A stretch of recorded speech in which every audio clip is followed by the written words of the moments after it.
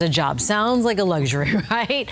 But a design program at FGCU, Florida Gulf Coast University, is taking that concept from the virtual world and turning it into reality. I have a couple 20-something nephews who would want to sign up for this program. Same. Fox 4's Calvin Lewis explains it to you.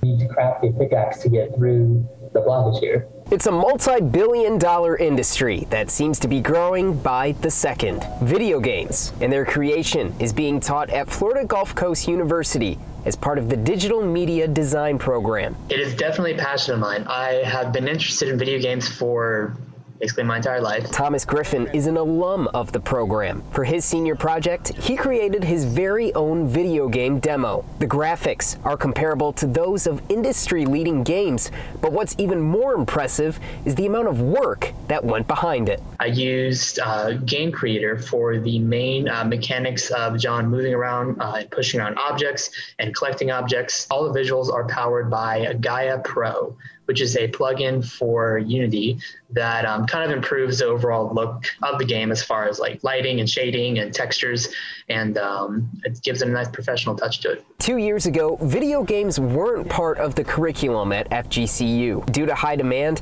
and a growing student body, the university's design concentration in the art program went through an expansion. Because we had so much interest and so many students wanted to do it, we grew into this program, and now we've been going for 2 years, and we just hit today 233 majors. So we've had explosive growth, which is really, really fantastic. A total of 21 students like Griffin graduated from the program in May, with a few of them creating a video game. It's a good start to obtaining that dream job. And that's a big thing for us in digital media design, is prototyping.